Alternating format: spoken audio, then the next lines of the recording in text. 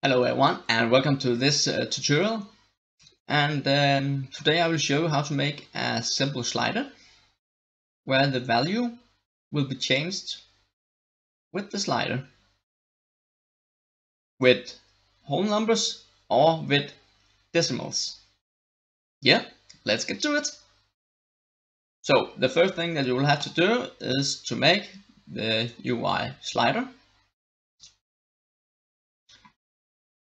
and then on the canvas you will have to make a text, and this we can call the slider text,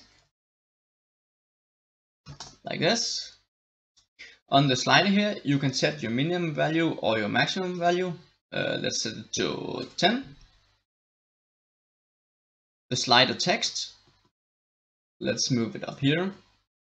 Let's say 10, make it bold.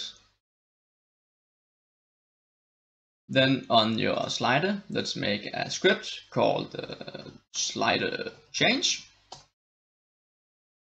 Change. Open it up in Visual Studio, and here you will have to add using Unity Engine .ui and using TM Pro. TM Pro is if you're using the TextMax Pro. If you're not using TextMax Pro, you can simply just leave this out and then just add the text. Here you will need a public slider called slider. Then you will need a public TextMax Pro called slider text. And here, if you do not use TextMax Pro but normal text, just use text here instead. Then in your update function, you can say your slider text is equal to the slider dot value dot toString. Save the script, head back to Unity.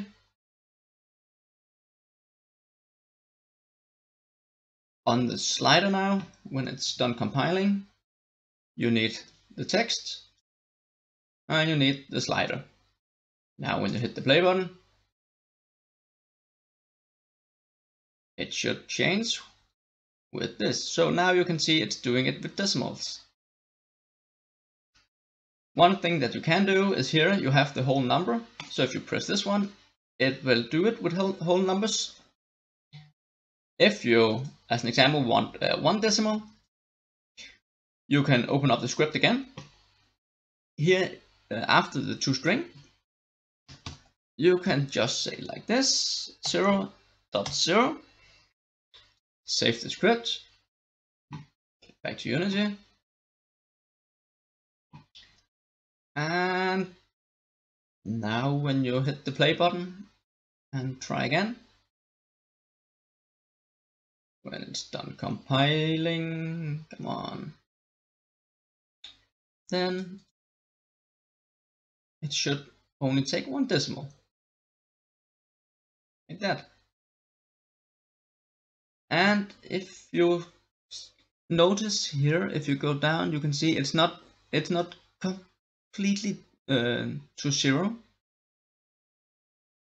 If you see here, if I take the slider now, you can see here it's the end here. So if you want the circle here to be on the middle, you can actually just take the fill area, the handle slice area, and move this a bit, and the same in the other end. You can just move this. This is where the middle of the slider should stop. So yeah, you can actually just put it here. Then when you take the slider and put it up in the other end, it looks terrible because of the fill area, of course, needs to go with it, like this.